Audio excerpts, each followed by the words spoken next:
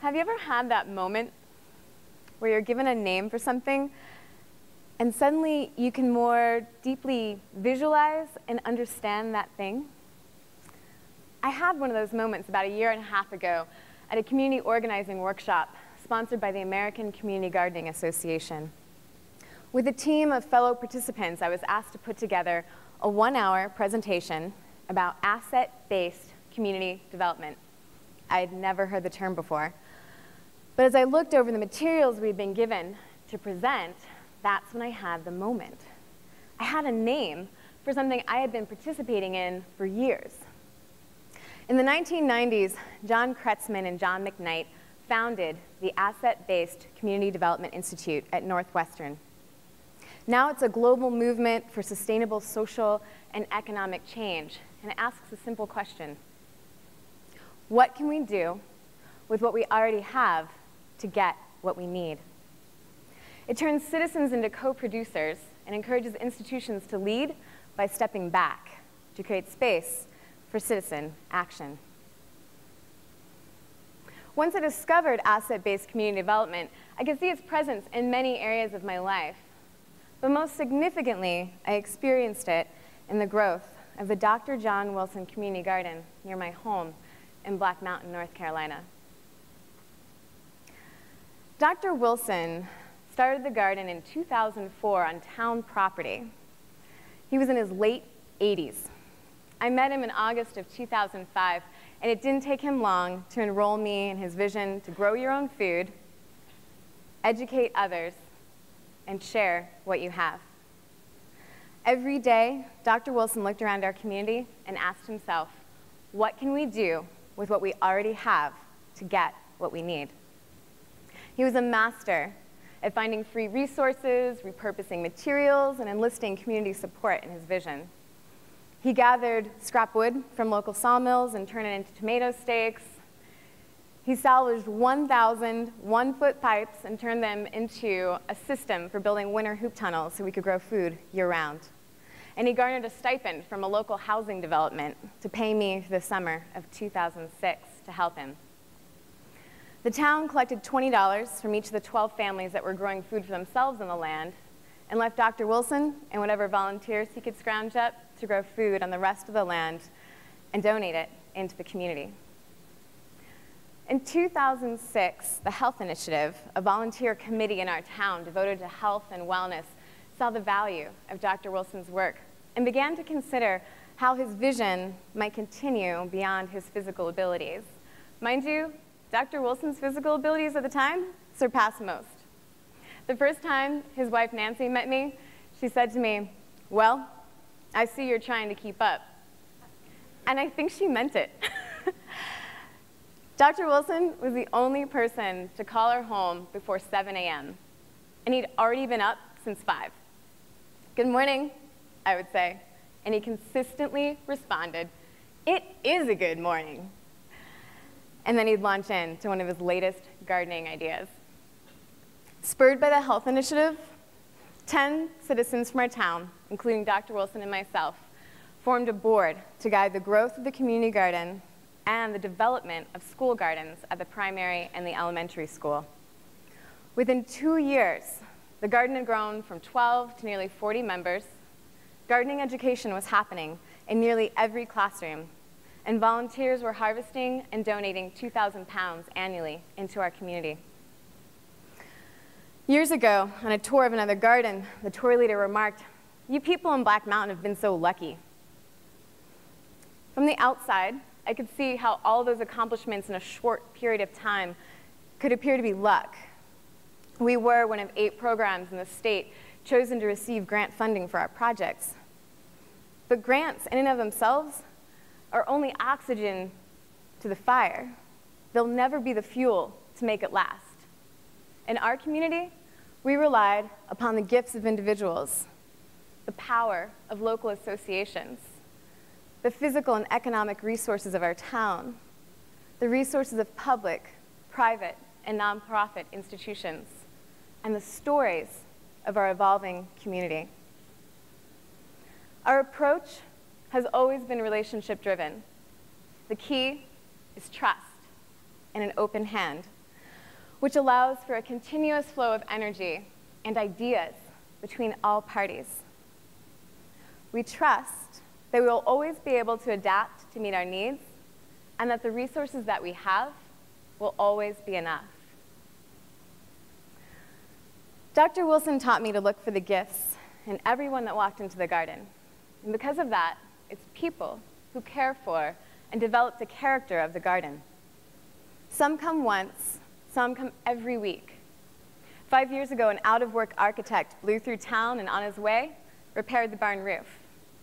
Last summer, a local built custom benches for our 300-foot-long native plant trail, and his wife grew starts for our cut flower bed.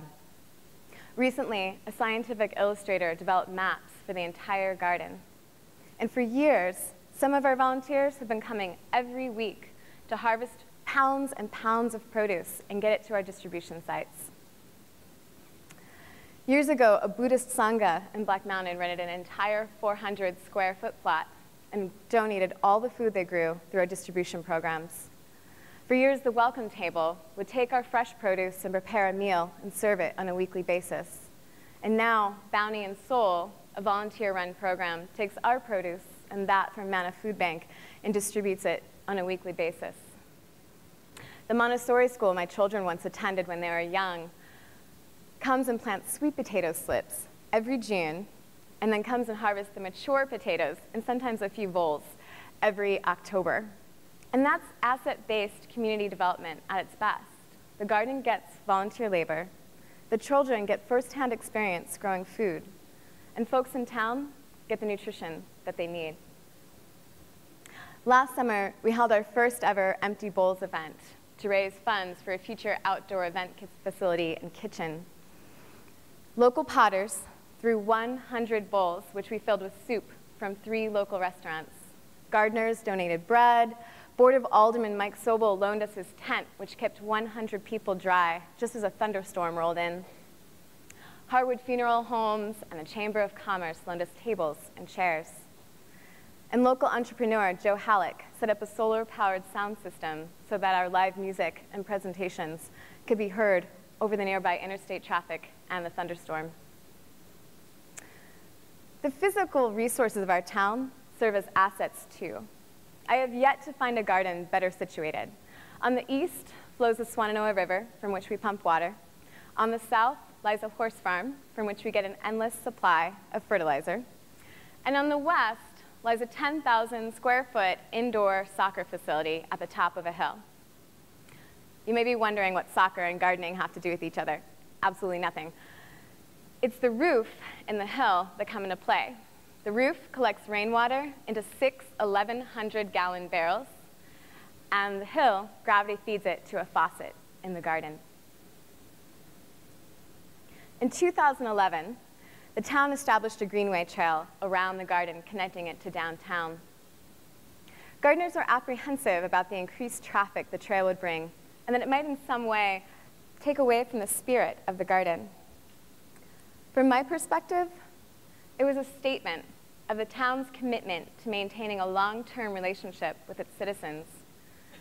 You don't pave a mile of trail and name it the Garden Greenway unless you're serious about keeping the garden in the greenway. Yet the town has never done for the community what it could do for itself. Black Mountain Parks and Recreation has focused on providing service and allowed the community to provide care. I've seen again and again how this reciprocal relationship builds trust in one another and pride in our accomplishments. The day I knew the community garden would always be a part of the town of Black Mountain happened well before the town paved a trail around the garden. And it went like this. I'm walking to the grocery store when I pass another mom in the parking lot. We were in a kinder music class together years before with our sons. She asks me how I'm doing, and then she asks about the garden. I give her an update, and she tells me how proud she is to have it in her town. She tells me how she brags to her family whenever they come to visit. And that's when I saw it. She had never stepped foot in the garden. Yet she had taken ownership of the garden as part of her town. That small moment felt like one of our biggest successes, because I could see how our story had grown bigger than the land which had sprouted it.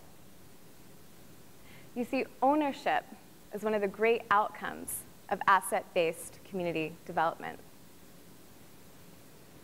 As the garden nears its 10th anniversary, nearly 70 families grow food for themselves, and volunteers contribute nearly 2,000 hours annually, inoculating mushroom logs, caretaking 100 fruit and nut trees, growing, harvesting, and distributing 3,000 pounds of food annually.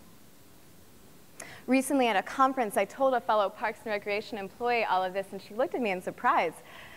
Community gardens don't have a reputation for lasting beyond a few years, let alone 10.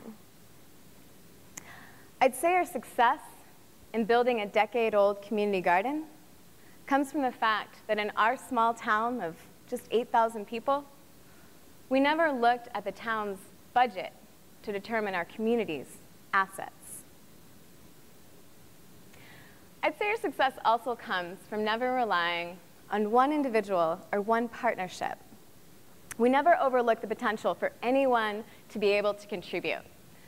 Like the time 2 young farm boys from Alabama took it upon themselves to harvest 40 pounds of huge Cherokee tomatoes. I looked into their overflowing wheelbarrow, and every single one of them was green. I asked them why, and they said simply, well, they were so big. I seized the opportunity, and I found every recipe I could for how to prepare green tomatoes and sent them to our distribution sites. Sometimes people tell me that they can't make a difference because they aren't a Dr. Wilson, but you don't have to be. A great community is built on the multiplication of its assets, not the limitations of its mistakes. Dr. Wilson woke up every day passionate about his work and eager to share it. But it took our community to build the garden. If you could do one thing to make a difference in your community, what would it be? Discover your passion. Decide how you're going to share it.